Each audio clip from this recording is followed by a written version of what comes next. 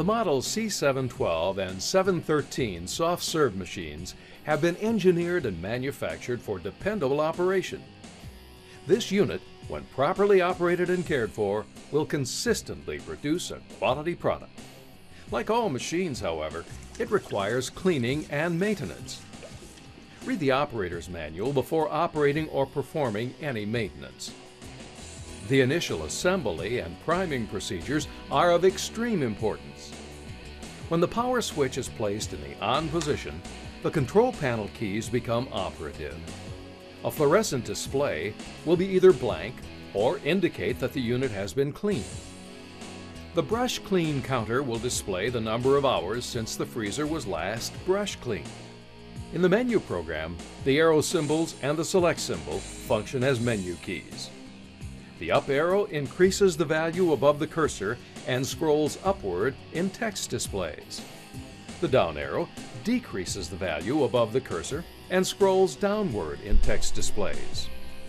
Select advances the cursor position to the right and is used to select menu options. With the access code screen on the display, use the Select button to set the first code number in the cursor position. Press the Select button to move the cursor to the next number position. Continue to enter the proper access code numbers, 8309, until all 4 numbers are displayed.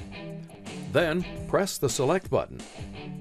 If the correct access code was entered, the menu list will display on the screen. Touch the arrow symbols to move up or down through the menu. Select a menu option by pressing the Select button. Exit the menu program by selecting Exit from Menu or touch the cone symbol.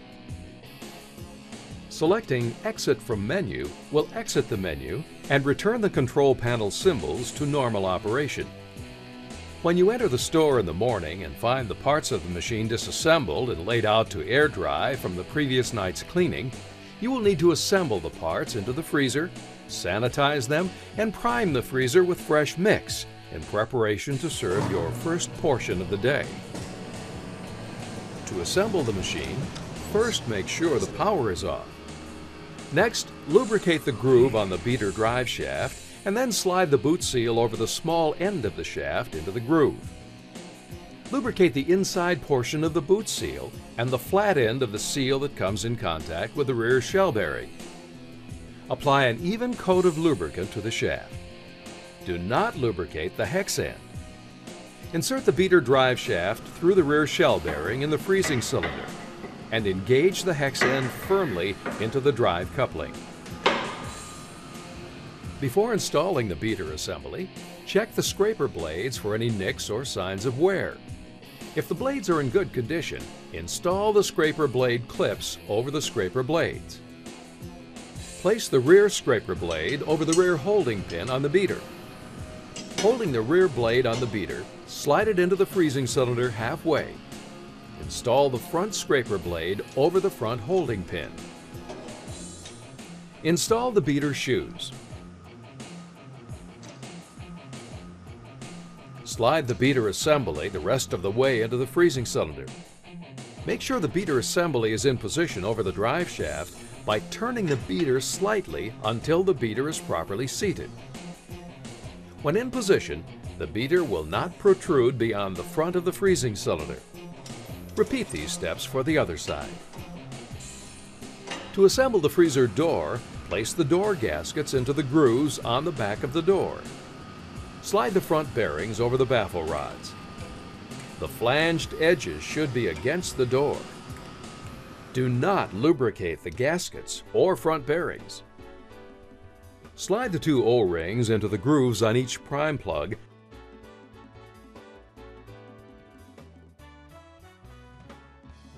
and apply an even coat of lubricant to the O-rings and shafts.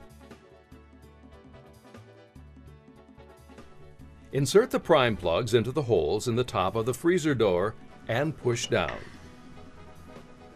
To install the freezer door, insert the baffle rods through the beaters in the freezing cylinders. With the door seated on the freezer studs, install the hand screws using the long screws on the top and the short screws on the bottom.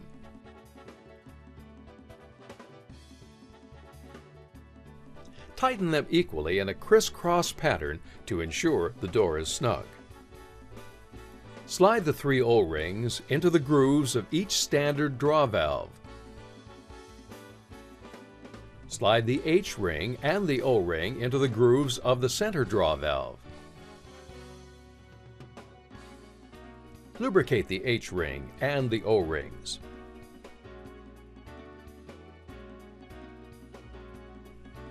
Lubricate the top and bottom of the inside of the freezer door spouts.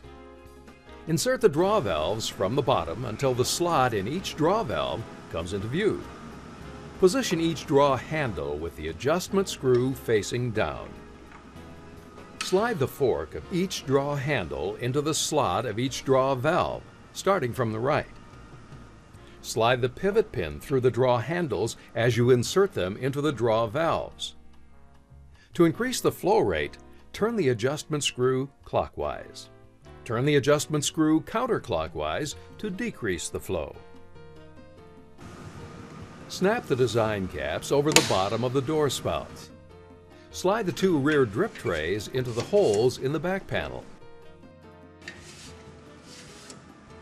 Slide the 2 drip pans into the holes in the side panels.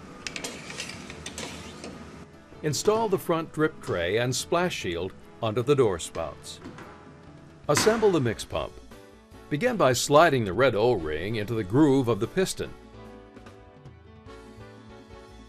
Apply a thin layer of lubricant to the inside of the pump cylinder at the retaining pinhole end.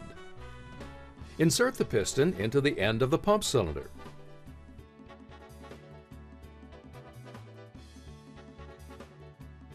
Assemble the valve cap. Begin by sliding the O-ring into the groove of the valve cap. Slide the pump valve gasket into the holes on the cap. Insert the valve body cap into the hole in the mix inlet adapter. Insert the mix inlet assembly into the pump cylinder.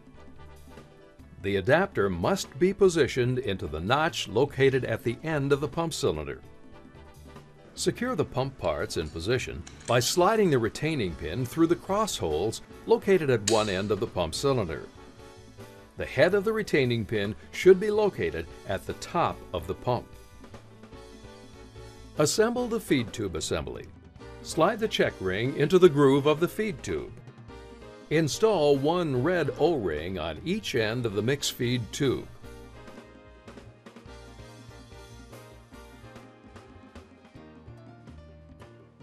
Lubricate the O-rings thoroughly.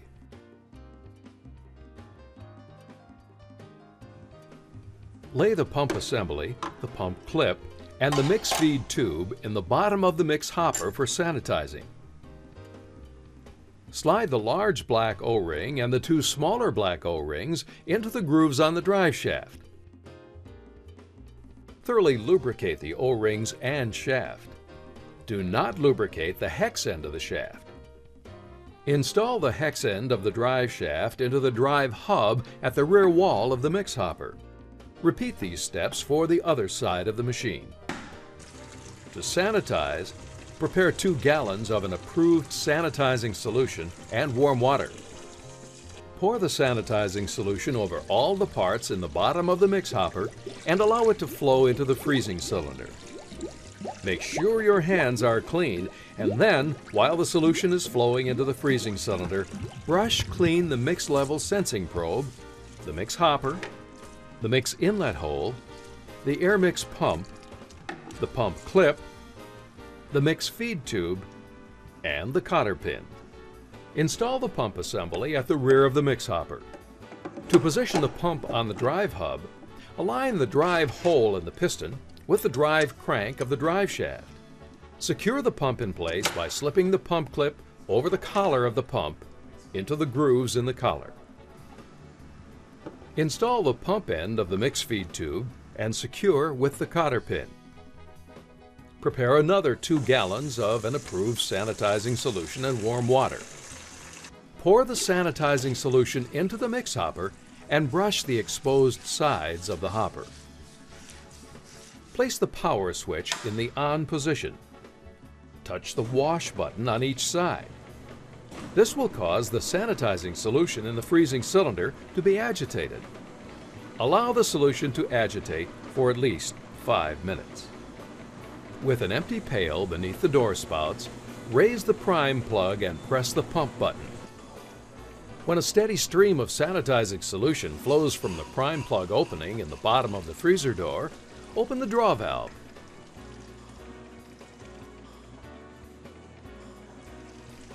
Once the sanitizer stops flowing from the door spout, press the wash and pump buttons. The draw valve will close automatically.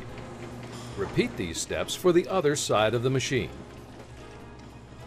To begin priming the machine, place an empty mix pail beneath the door spouts. With the prime plug in the up position, pour 2 1/2 gallons of fresh mix into the mix hopper and allow it to flow into the freezing cylinder. Open the draw valve to remove all sanitizing solution. When only fresh mix is flowing, close the draw valve. Push the prime plug down. When mix stops bubbling down into the freezing cylinder, remove the cotter pin from the outlet fitting of the mix pump. Insert the outlet end of the mix feed tube into the mix inlet hole in the mix hopper. Place the inlet end into the outlet fitting of the mix pump. Secure it with the cotter pin. Press the auto button. Fill the hopper with fresh mix and place the hopper cover in position. Repeat these steps for the other side of the machine. To disassemble the model C712 or C713, you will need the following items: 2 cleaning and sanitizing pails, sanitizer, the brushes provided with the freezer, and single service towels. With a pail beneath the door spouts, open the draw valve and press the wash and pump buttons. Drain the product from the freezing cylinder and the hopper. When the flow of the product stops, press the wash and pump buttons, canceling the wash and pump modes. Close the draw valve. Remove the cotter pin, mix feed tube, pump clip, and the assembled air mix pump. Repeat these steps for the other side of the machine. To rinse the machine, pour 2 gallons of cool, clean water into the mix hopper. With the white hopper brush, scrub the mix hopper and the mix level sensing probe. Use the medium-sized white brush to clean the mix inlet hole. With a pail beneath the door spouts, raise the prime plug and press the wash button. When a steady stream of rinse water is flowing from the prime plug opening in the bottom of the freezer door, open the draw valve. Drain all the rinse water from the door spout. Close the draw valve and push the prime plug down. Press the wash button, canceling the wash mode. Repeat this procedure using clean, warm water until the water being discharged runs clear. Repeat these steps for the other side of the machine. To clean the hopper, mix 2 gallons of warm water with an approved cleaning solution. With the prime plug pushed down, pour the solution into the hopper. Allow the solution to flow into the freezing cylinder. Using the white hopper brush, clean the mix hopper and the mix level sensing probes. Using the double-ended brush, clean the mix inlet hole. Press the wash button. This will cause the cleaning solution in the freezing cylinder to come in contact with all areas of the freezing cylinder. Wait at least 5 minutes before proceeding with these instructions. Raise the prime plug. Open the draw valve. Draw off all the solution. Once the cleaning solution stops flowing from the door spout, close the draw valve and the prime plug. Press the wash button, canceling the wash mode. Repeat these steps on the other side of the machine. To disassemble the machine, first make sure the power switch is off. Remove the hand screws, freezer door,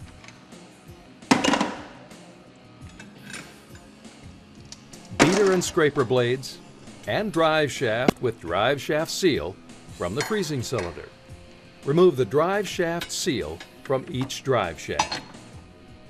From each pump cylinder, remove the retaining pin, mix inlet adapter, valve cap, pump gasket, and the piston.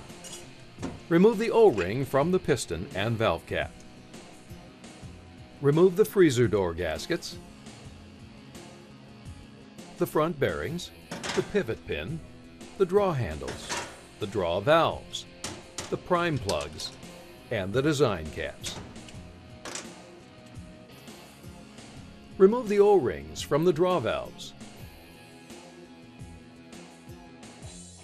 Remove the pump drive shafts from the drive hubs in the rear wall of the mix hoppers. Remove the front drip tray and the splash shield. Remove all the drip pans and take them to the sink for cleaning. Thoroughly brush clean all disassembled parts in cleaning solution, making sure all the lubricant and mix film is removed. Be sure to brush all surfaces and holes, especially the holes in the pump components and the draw valve holes in the freezer door. Rinse all parts with clean, warm water. Place the parts on a clean, dry surface to air dry overnight. Return to the freezer with a small amount of cleaning solution and use the black brush to clean the rear shell bearing at the back of each freezing cylinder and the drive hub opening in the rear wall of each mix hopper.